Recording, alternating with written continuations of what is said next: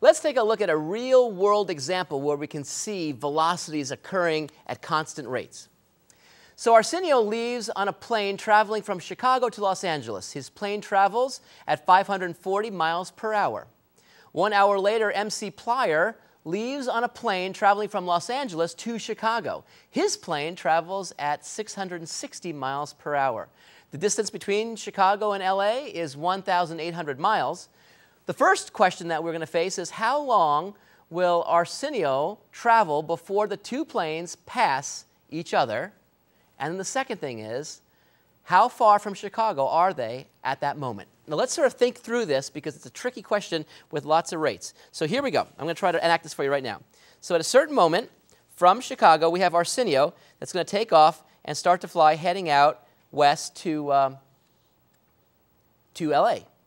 An hour later, so an hour after we're in flight, all of a sudden, that's right, MC Plyer comes flying out from LA. Do, do, do, do. Can't touch this. Do, do, do, do. And they're flying, and they're heading toward each other. And the question is, at what moment will they actually pass each other, safely, by the way? And then the question is, what is the distance that they actually pass each other from Chicago? So this is a tricky question because there's so much going on, and there's music and pliers, and so it's a little bit tricky. But if we take it slowly and parse everything out, we can actually resolve this air travel question. So first of all, let's just draw a very simplistic version of a picture so we get a sense of what's going on. So here's my version of a picture. Here's Chicago. And here is LA. And what do I know? I know that Arsenio is going to start from Chicago and head over to LA, and that he's going to travel at a constant rate of 540 miles per hour. Now, while he's an hour into the flight, MC Plyer takes off at a constant rate of 660 miles per hour, heading toward Chicago. So the question is, when are they going to pass each other? So they're going to pass each other at some point. Let me mark that point right here.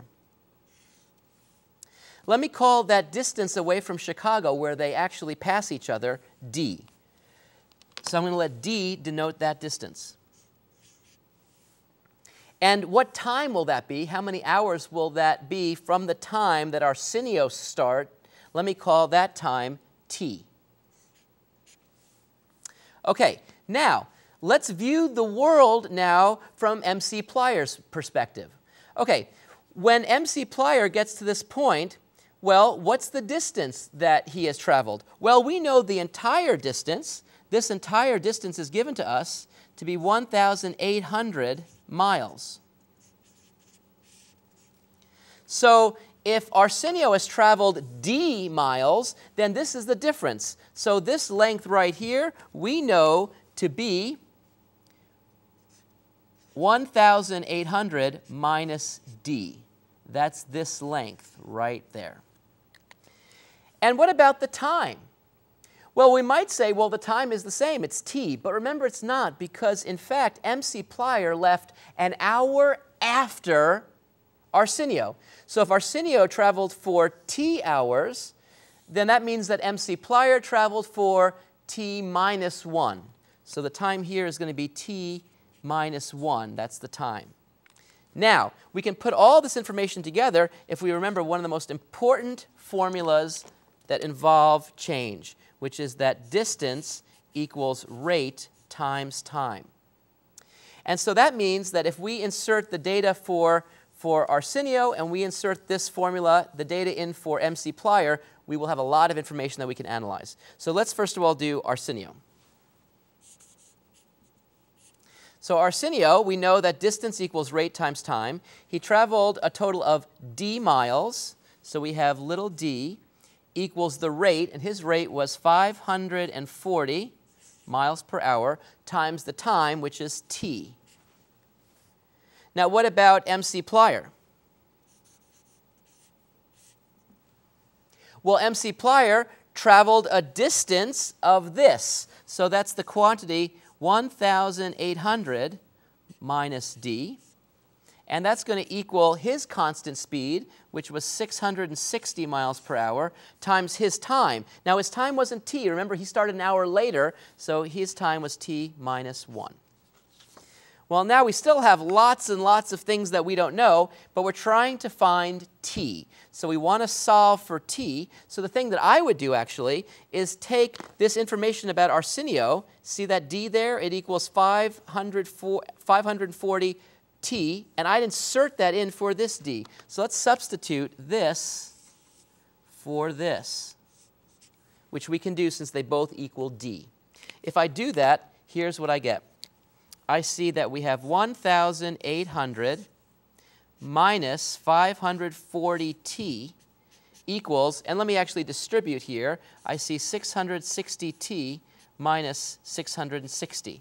Now I can actually combine terms here a little bit. I can add the 540t to both sides, and when I bring that to this side, I'm going to see here 1,200t. And if I add 660 to both sides, it'll drop out of here. And when I add it to this side, I'm going to see 2,460. And now I can solve for t by dividing both sides by 1,200. And so I see that t equals, after I cancel, I see that t equals 123 divided by 60, which, if we write that out as a mixed number, turns out to be 2 3/60, which means that when do they meet from the time that Arsenio started his flight from Chicago? 2 hours and 3/60 of an hour, which is basically 2 hours and 3 minutes. And so the answer is, the first question was, how long will it take Arsenio to travel before the two planes reach each other? It's going to be 2 hours, 3 minutes. So that's the answer to the first part. The second part of the question asks, how far from Chicago are they at that moment? Well, that's asking for this distance right here. So it's saying find little d. Well, we can do that just using Arsenio's formula. We know that d equals 540 times t. And at that moment where they meet, we know that's going to happen at t equals 123 over 60. So I insert 123 divided by 60. And when I simplify that, that comes out to be 1,107 miles from Chicago. So this was a very tricky question that involved a lot of constant rates. But when we remember that distance equals rate times time, it turns out that even a question like this, you can't touch this. I'll see you soon.